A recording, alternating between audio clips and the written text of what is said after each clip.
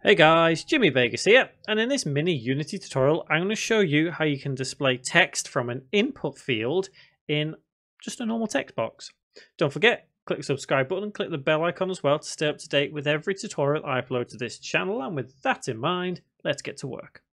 So let's say your game has a little input field where you can say put your name in, and then that name is put into text boxes, wherever else in the game.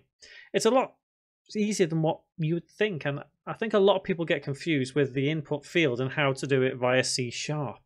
So let's get to it. So if we go to game object and let's go to UI, and you'll see down here we have something called input field, and that'll put it inside your canvas with a couple of different options. The one we're going to deal with mainly is text. This is the one where we get to actually have whatever we enter, say our name or whatever. Next one I'm going to do is I'm going to add in some just normal text that we can bring in. So if I double click this, I'm going to remove the post-processing so we can see it a bit better in our scene. Let's just quickly have it white because you guys already know with what your text looks like. So I'm just kind of putting a temporary one in here just so we can see it working. So I'm going to have that text say nothing right now, but have it centered. And I'm obviously going to have a button in there as well because I'll explain why you don't want to do it one way where it constantly updates. I'll explain that when we get to the coding. So if we have a button and that button it just says, I don't know, enter. So that button will be, we press it when we have our name.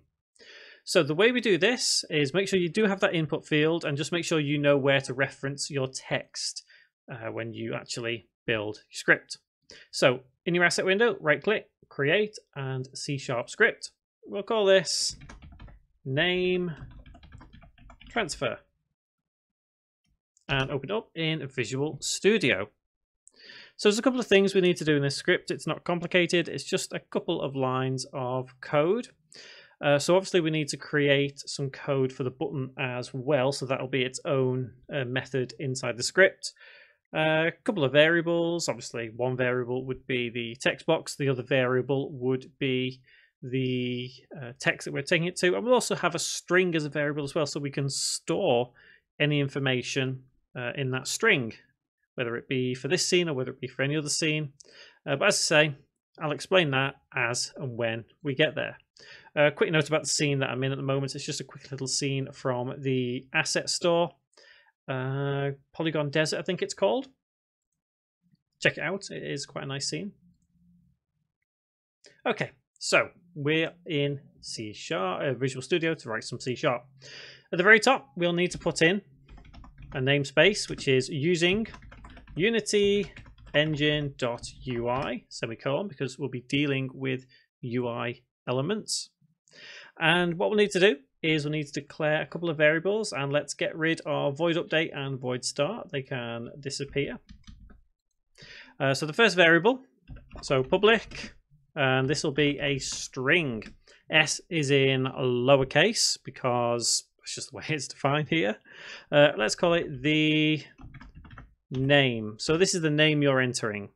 The next one is going to be public game object, and this one will be the in fact we'll call it input field. So this will be where we're typing our name in this case, and the final one will be the text. So whatever you have as your output where you want to display whatever you're putting in the input field, this will be that game object. So game object, and we'll put text display semicolon.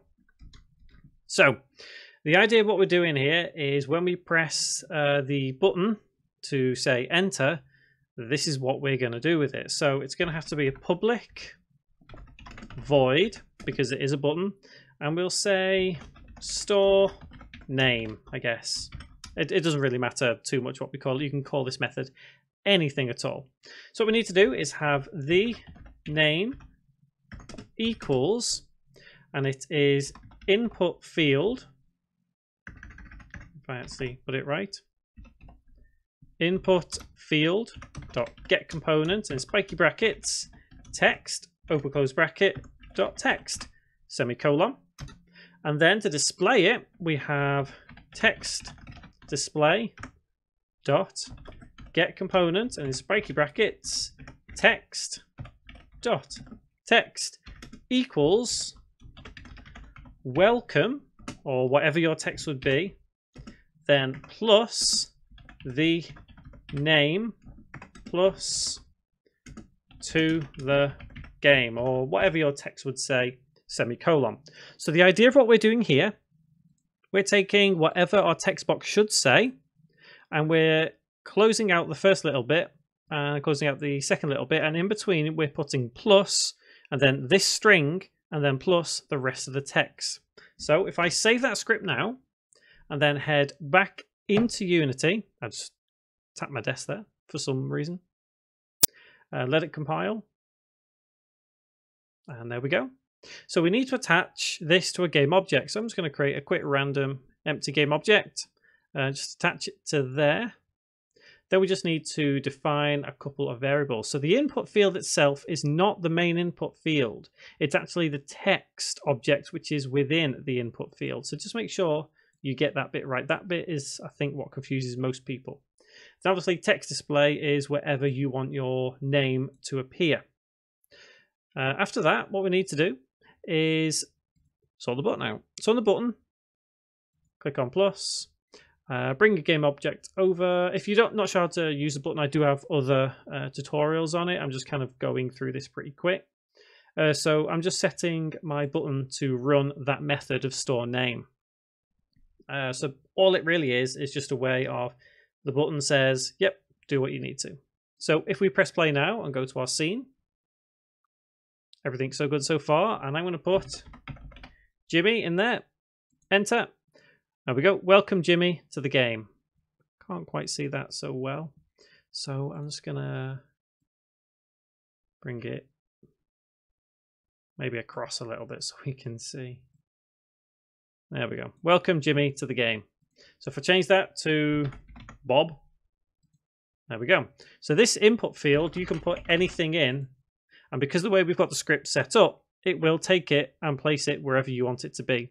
So that is how we can use an input field to enter a name, a place, anything you want, and then display it in text right there. That is the line of code you need more than anything to do it.